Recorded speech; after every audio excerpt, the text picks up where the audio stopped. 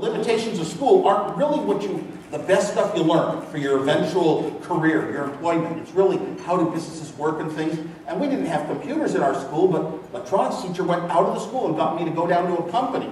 Got some engineers to let me in and program a computer once a week. Wow, it was exciting. You know, my first big program was a chess program, and nothing came out. It took me a couple of weeks to finally determine it was going to solve the problem, but it was going to take 10 to the 25th years. So that having a computer that can do 1 million things a second, that's a huge fast computer that still can't solve simple problems. You still need approaches of minds, a lot of thinking. You need the human is much more important to that sort of stuff. And you know, so I came up, I started designing every computer I could get a description of on paper called computer manuals. I took chip manuals and I said, how do you make them out of chips? All on my own. No instruction, no mentors, nobody helping me, no books. What did your parents think while you were doing this? They almost didn't know what I was doing with designing the computers. I would sit down and design them on paper for myself. I would try to design them better for myself. I would try to think, is there any way I can use fewer parts? And I came up with all this array of tricks and techniques in my head that I knew were so incredible they'd never be in any book. And I got really good at it. And I still thought when I grow up, I'm going to be an electrical engineer, like my dad. I'm going to design radios and televisions like electrical engineers do. And computers are weird things that only pop up in places called research. I didn't think I'd ever have a job in computers, actually, but I'm sorry that didn't work out for you. And thankfully, I could never afford the parts to build anything. Parts were so expensive back then. A chip would cost like $50 then, that's like hundreds of dollars now, and that chip is equivalent to a light switch. Nothing, you know, so it was like almost nothing at all for a huge amount of money. You could never, as a person, afford these things. So I lived in Silicon Valley, thankfully, and there were, you know, I could get some parts donated because my dad worked for the military. The military could afford chips and things. Yeah. And they needed them to make the weight go down in the early rockets. Every fraction of a gram you saved was important. That's really what's made chips valuable.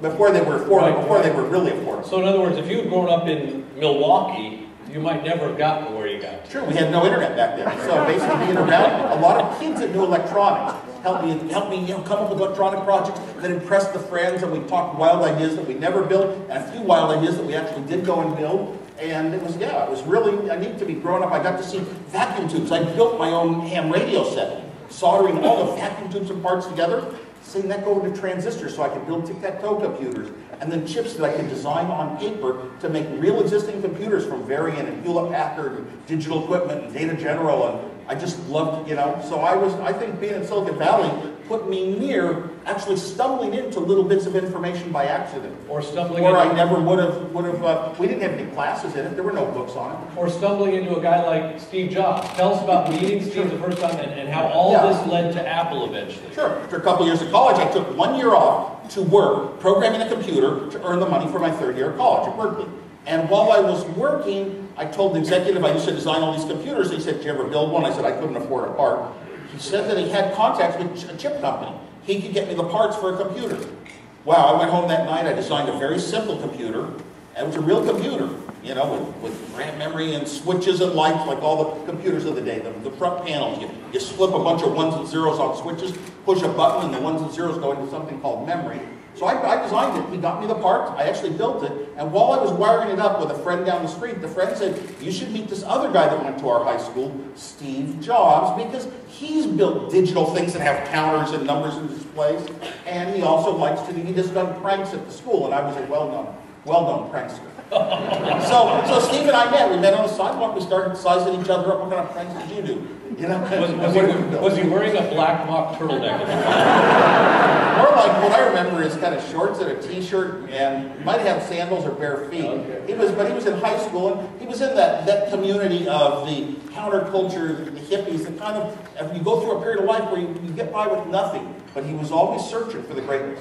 From the day I met him, he was talking about books he'd read, the few great people that moved history forward, like he wanted to be one of those people, and that the path to it was to have companies. You have to make some money and then invest that to make more money, and becoming big in money was a big part of it. So all that was coming out right from the moment we met. But we shared a lot of beliefs about society and culture, and especially, like, I appreciate the counterculture. I was not a hippie. I was going to be an engineer with my feet on the ground, buy a house, have money, and be, you know, very honest. But you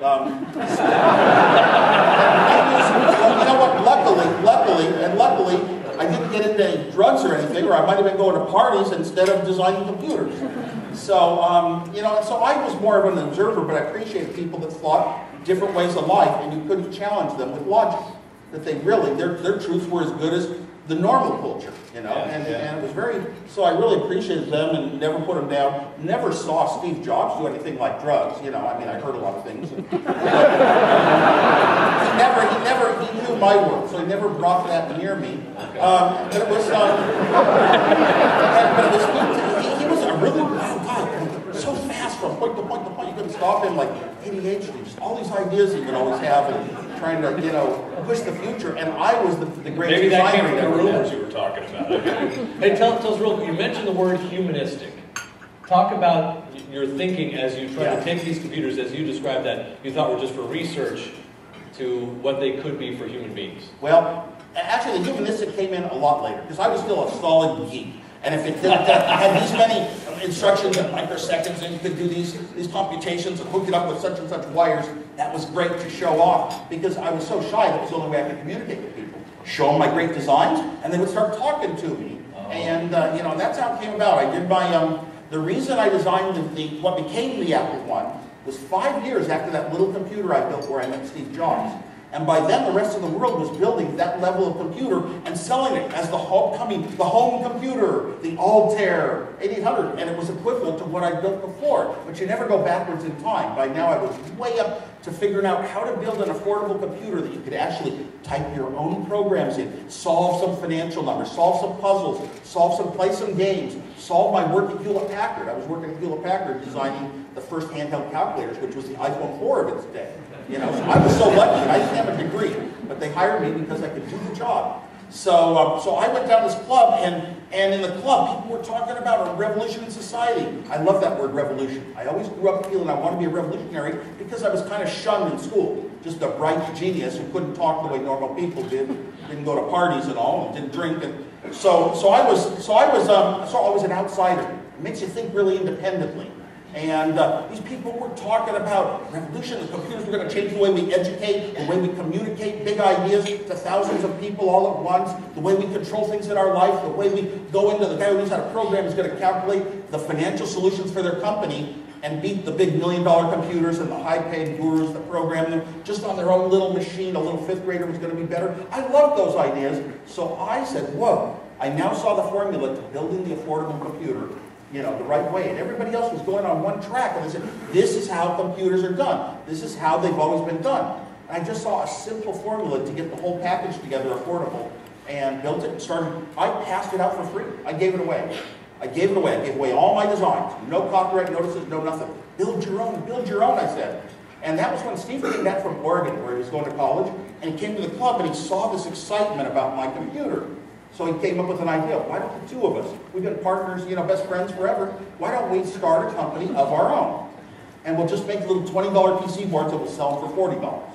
That was the idea, because we had no money. You know, we're in our young 20s, no money in the bank, no savings account, no relative or friends that can loan us money, nobody rich or anything. So, I mean, you just do what you have to do. You know, you gotta build something, and every step of the way, you know, hey, if you can't find it with the VCs, go to the angels. You just keep looking for what is the path that'll work. And I was honorable to my company, HP, so I wouldn't do this, a company on the side, because I'm going to work for Hewlett Packard forever. That was community. You talk about SARTA being community. I really got community ingrained into me, how Hewlett Packard worked that way in those days. The Hewlett Packard, the HP way. And so I went to them, they turned me down 5 times. Really? To do these computers, yeah. And they would have done the wrong thing. They would have done the wrong thing. They would have done a Hewlett Packard style computers for engineers in those days, and not for people. And they would have just gone. I did not leave my job. I did not leave my job. And I said to Steve, okay, let's start this little company, and sold the most valuable thing I owned, my handheld calculator. I sold it to get the money to start Apple Computer. And Steve sold a van, and we got the money and kicked it off. And right away, instead of investing like a few $100 each, he gets an order for $50,000. We have no money. No, that's twice my salary. How do you build $50,000 worth of computers? Yeah. Well, we got the parts on 30 days credit, built the computers in 10 days, delivered them to the store for cash on delivery. And that's how we ran the Apple web days out of the garage.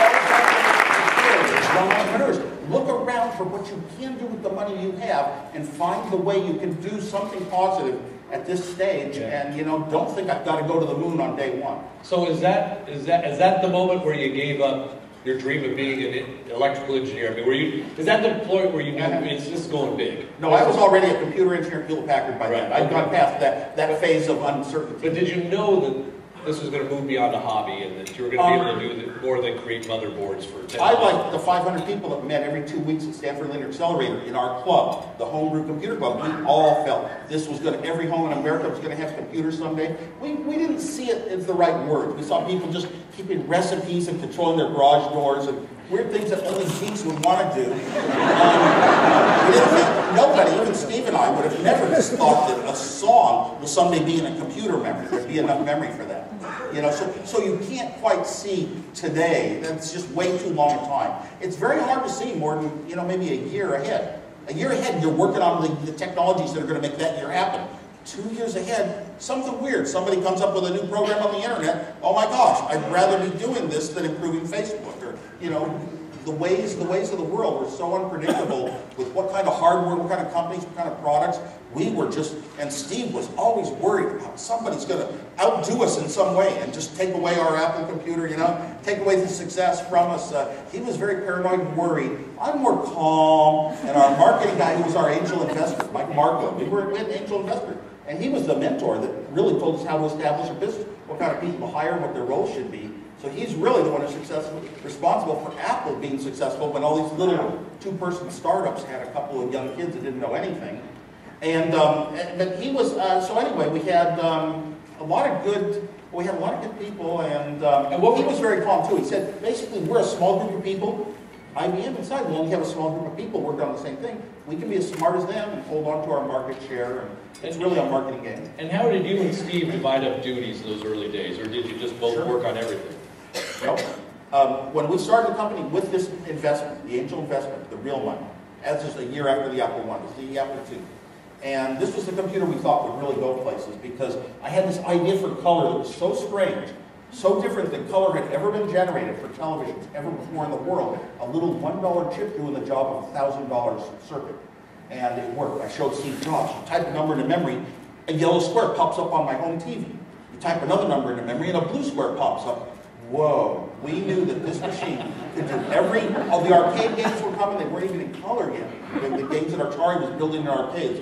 This was going to be so hot, a machine, graphics and color and pixels and everything. So we raised a lot of money, but in doing that I had to agree to leave Hewlett-Packard. And I said, why? I designed 2 computers in a year, and cassette tape interfaces, I wrote a basic language myself, and why don't I just keep doing this one-man job? I'll just keep doing this great job on the side of HP. I love HP. I want to work there forever. And our investor said no, so it was tough. And at first I said no, but then I changed my mind and realized I can be an engineer in this company. I'm not going to try to tromp on marketing and tell them the box should be red instead of blue. I'm not that kind of a person. They've been doing it for 10 years. Let them make their decisions. Nobody could beat me at the engineering. I'd be an engineer only. Steve's role was to learn how to run every division of a company and eventually, basically, be a CEO in training. And that was exactly how it was expressed in words by our angel founder who ran our marketing, Mike Marklow. So then Apple II comes out, and you guys are what? You're on the cover of Time, you're on, then that was still a while down. Okay. Fortunately, it was the last day of my finals when I went back to get a degree at Berkeley. My name was known, but not my picture. Last day of finals, our picture was on the cover of Time. I wouldn't have pulled, and I went under a fake name, Rocky Raccoon Clark. And that's what it was. But that was a later point in time. But Apple was getting recognized all over in newspaper articles and magazine articles, home computers, and Apple was always the most incredible thing that had ever happened. We were better